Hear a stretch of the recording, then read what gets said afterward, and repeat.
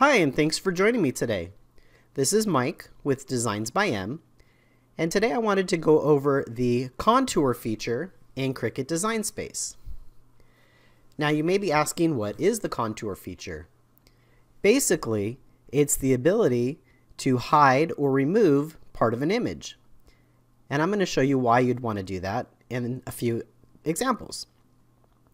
So the first example here is I have an image, it's a party, and say I wanted to cut out the word party in a different color. Well, because it's all together, it's going to cut on the same mat, and I want it to be on another mat in a different color. So sometimes you're able to ungroup things, and that's the easiest way, and for the most part, some of the designs you're able to do that. But if you have an image that is not able to ungroup, this is where the contour feature comes in. So the first thing that I want to do is try to ungroup this. So I'm going to right click and I'm going to ungroup. And as you can see, I'm able to move this along. Perfect. So let's try to ungroup this again. And now you can see that there is not an ungroup available. Okay? So like I said, in this example, I want party to cut from a different color. Now, if I was to send this to the mat now, it would all be on the same mat. So let's duplicate this. So I'm going to click the duplicate up in the top right, and now I have two of these. In this example, it's going to be a two-step process. So I'm going to highlight my first image, and now I'm going to come down here to contour in the bottom right-hand corner, and I'm going to click that. And the hide contour window comes up. Now if you can see, as I'm hovering my mouse over part of the image, it's changing to a darker gray color. At first it's a little bit difficult to see, but once you get practice and using this, it really becomes second nature. So in this example, I want to hide all the elements in party. So I'm going to click on each element. And as you can see, it turns slightly a different color. When you move your mouse away, you can see that it's a lighter gray. So I'm going to click each element, and those are all selected. And now I'm going to go ahead and click the X button up here on the top right. And now as you can see, the word party was removed from this image.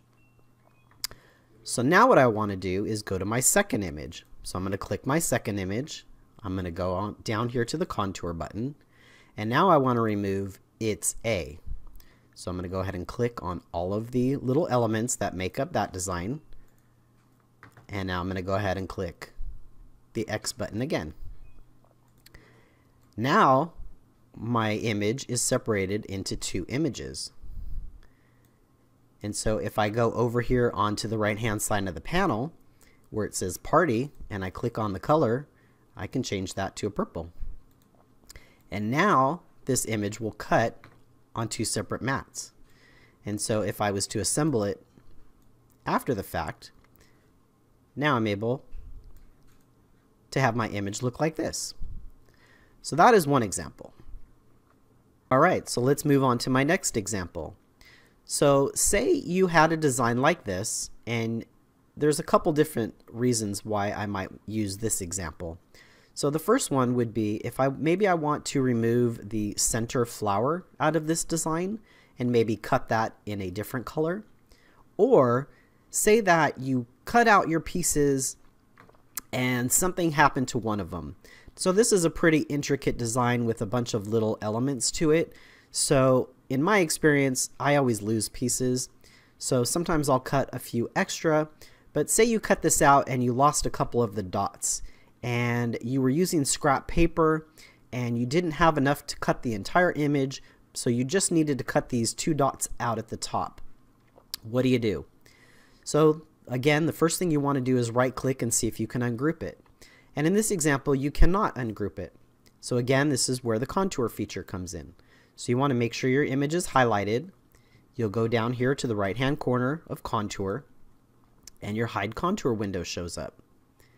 And again, you want to go ahead and click on anything that you do not want left over. So I'm going to go ahead and click on all of these pieces because I'm going to remove all of them. And as you can see the difference between one that's clicked and one that isn't, you can see this element here I have not clicked yet, and it is darker than the ones that I have. When I click it, it turns the light gray. So just go through and click all these pieces.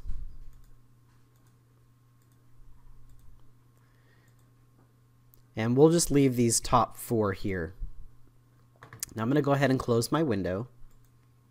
And now you can see the only thing left is those 4 pieces. Okay? So that is perfect. So you can go ahead and cut that out as well. So that's another way that you can use this feature. All right. And this brings me to my final example. Now, say you have a design like this that says it's a party, and you wanted it to say it's my party. This is another great use of the contour feature. So the first thing I want to do is see if I can ungroup it, and I can. So I'm going to ungroup it, and I'm going to move this off to the side. I'm going to go down here to my contour feature on the bottom right, and we're going to hide the A, and then we're going to X out. Now, if I wanted to use this for a project by itself, now I can go ahead and use this balloon. It's perfect. So let's continue. Now I'm going to go ahead and click on this, hide the contour, or click on the contour. Now I'm going to click on the A, exit out, and now that's completely removed. So now let's put my in there. So I'm going to go over here to my text tool, and I'm going to type out my, and I'm going to move it over here. We're going to size it up to what we think it looks good. All right. So now here comes a couple of extra steps. I'm going to highlight the my to make sure it's highlighted, and I'm going to duplicate it. So I'm going to go up here to the top right and hit duplicate. All right. Now I'm going to use my mouse, and I'm going to highlight these 3 elements. I'm going to go over here to the align window, and I'm going to center those together. All right. Now that those are centered together, I'm going to click, and I'm going to move this back to where it was. Let me take a second to get it lined up. Perfect. All right. So now I want to go over here to my right-hand panel, and I want to click to select one of my texts. I'm going to hold my shift button, and I'm going to select the balloon, and now I'm able to move that off to the side. Now I have both selected because you can see they're highlighted in gray. I'm going to move down here to my slice panel. I'm going to click that once. And now I can go ahead and remove the text and this piece, and I have my here. So I'm going to go ahead and click these and delete it. Now I'm going to go ahead and select my shape here. I'm just highlighting both of them. I'm going to go ahead and click slice. And then I'm going to go in and move these off to the side also. And I can go ahead and delete these by highlighting them. And now if I move my, oops, got to move my balloon back to the front. So move it forward. I just right clicked there and clicked move forward. I can move my balloon back. And now I have, it's my party. So there's some of the things that you can use the contour feature for. I think a lot of people have questions about it, and I hope I was able to show you a few examples on the uses of that, and hope that it helps you out. I really appreciate you guys joining me today. Please don't forget to rate, comment, and subscribe on my videos. It really helps me out. And until later, have a great day.